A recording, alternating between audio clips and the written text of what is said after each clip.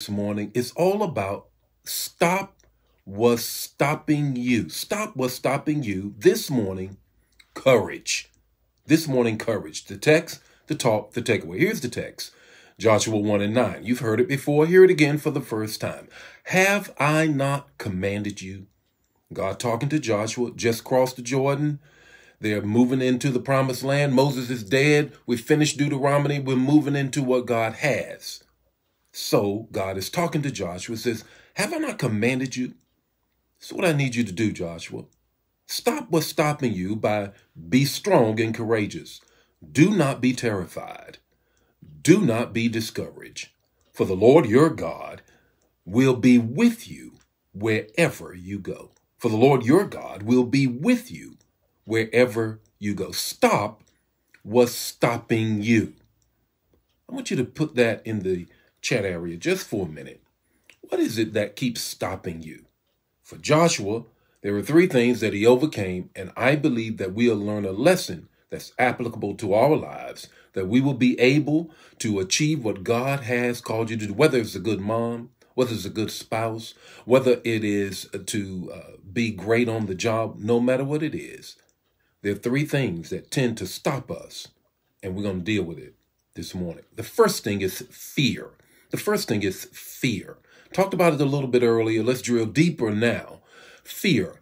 At least 3 times in the first chapter of Joshua, God personally says to Joshua, look, man, don't be fearful. Don't be fearful, Joshua. And he says for him to be courageous.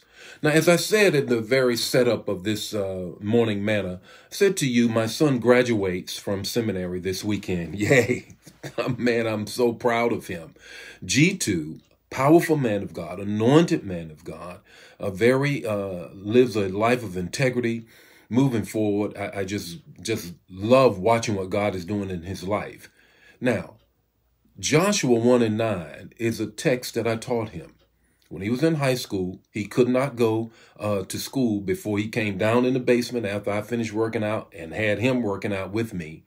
And I would have him quote scriptures.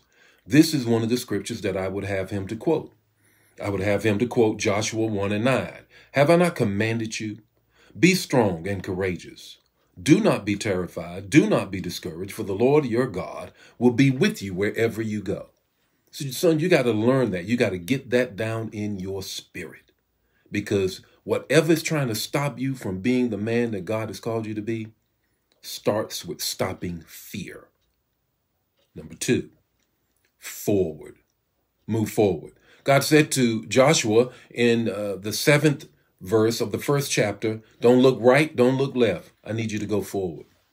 I don't need you to look right or left. I don't need you looking over your shoulder at the shadow of Moses from the last chapter of Deuteronomy, where we have laid him to rest on Mount Pisgah. You need to understand something. We're moving forward, Joshua. Everything that I have for you is in front of you, not behind you. So to stop what's stopping you, you have to always be able to move forward in the face of fear, because now here's the third thing that you got to grab. You got to believe the forecast.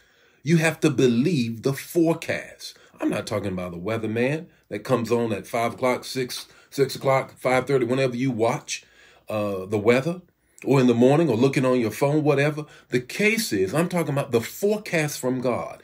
In verse 3 of the 1st chapter of Joshua, God gives Joshua the forecast. I will give you every place where you set your foot. I'm going to give it to you. I'm forecasting, man. Now, he's going to come up against Jericho. He's going to come up with Ai. He's going to come up with various things throughout the promised land. But it's been forecasted that you're going to get it. You need to understand something. Just because you're in a battle does not mean the forecast was false. Can I say that again? Just because you're in a battle right now does not mean the forecast that God has over your life is false. You got to go hard after it. That's why you have to stop what's stopping you. Okay, so what's your takeaway this morning? Your takeaway is this. Courage isn't the absence of fear. It's forward motion in the face of fear. Courage isn't the absence of fear. It's forward motion in the face of fear. You have to understand that people who won medals on the battlefield, the Medal of Honor, when you read the narrative, you will find that they move forward in the face of fear. And God is saying that to Joshua, and God is saying that to you this morning. Move forward in the face of fear, and that will stop what's stopping you. The Lord be with you today. May his face shine upon you, give you peace. Share this, man, and don't keep it to yourself, and celebrate with me. My whole family is celebrating this weekend the fact that my son is graduating from seminary, and I taught him this text. God bless you. God bless you. Have a great day. I'll see you tomorrow morning with more Morning Manna. Bye now.